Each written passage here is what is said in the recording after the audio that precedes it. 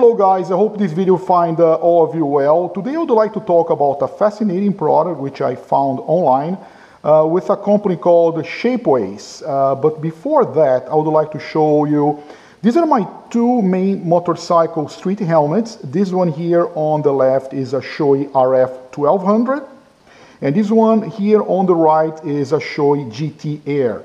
And as you can see, I have on both of them this chin-mounted cameras set up that I like to use. I think it's the best angle to record motorcycle videos. But as you will clearly notice, I have this monstrosity of a jig here which I use in my helmets to install the camera. Why do I have all that? Well, for two reasons. Number one is that in the today's helmets, it's very difficult to find a flat surface where you can install the support pad for your GoPro camera, because these helmets have a very complex aerodynamic shapes. So you cannot find really a surface where you can put your pad. The second reason is that with this sort of complex setup that you can see here, with all these joints and all these different connections, I can set the camera in all different possible angles. I can tilt it this way, I can rotate, I can do whatever I want.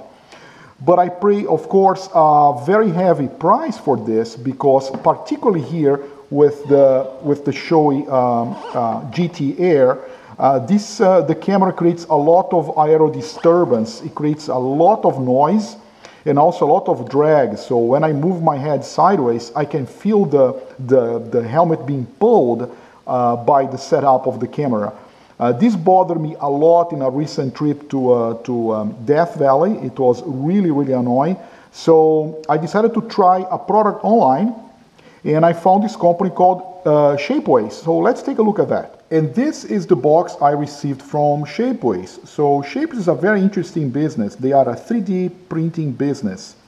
And besides having thousands of items in their online catalog, they can also 3D print parts especially for you. So let's say, for example, that you need a bracket made and you don't have access to a 3D printer. Well, no problem. You can send them a series of pictures, a sketch. They will even help you to design a very detailed drawing, and after that they will print the part for you. They can do that in a wide range of materials, of finishes, of color.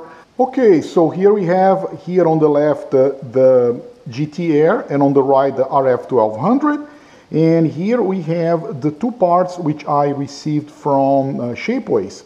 Unfortunately, they messed up my order a little bit, because I wanted the part for the GT-Air to be white and the one for the RF-1200 to be black, so they will match the color of the chin, like you can see here. But they got it opposite. So now this part here, the black part, is going to go on the white helmet, and the white part on the helmet with the black chin. You know, that's not a big deal. I'm a little bit disappointed, but hey, that's all right. As far as it functions well, I'll be very happy. One thing for you to pay attention though is when you order parts like those ones, they do not come with the adhesive pad like those here from 3M. So you need to get that separately yourself.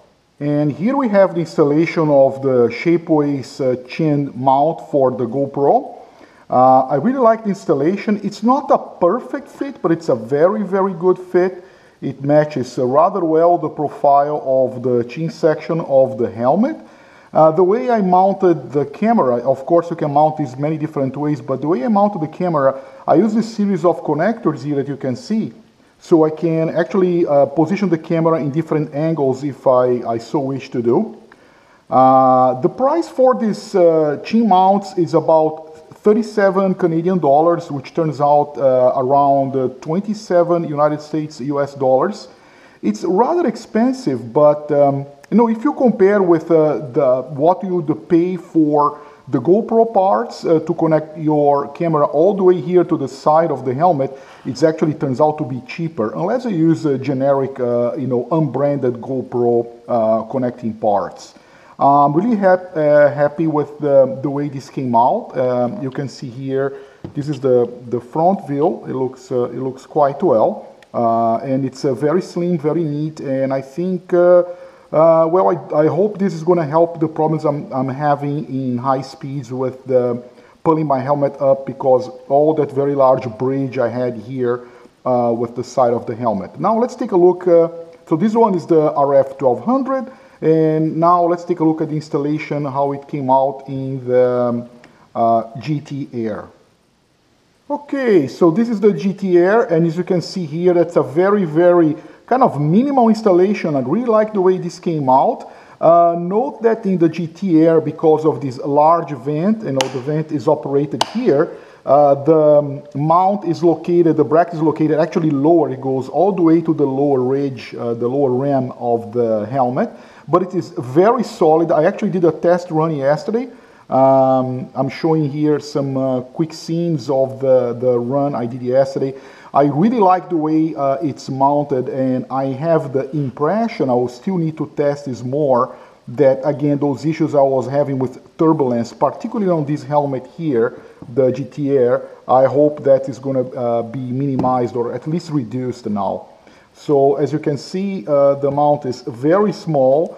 Again, the only problem I had here with Shapeways is that I ordered this mount here white and it came out black, and I ordered the mount for the, again this one is the GT-Air, and I ordered the mount for the RF-1200 black, and they made it in white, so they actually swapped the two colors, but that's not a big deal.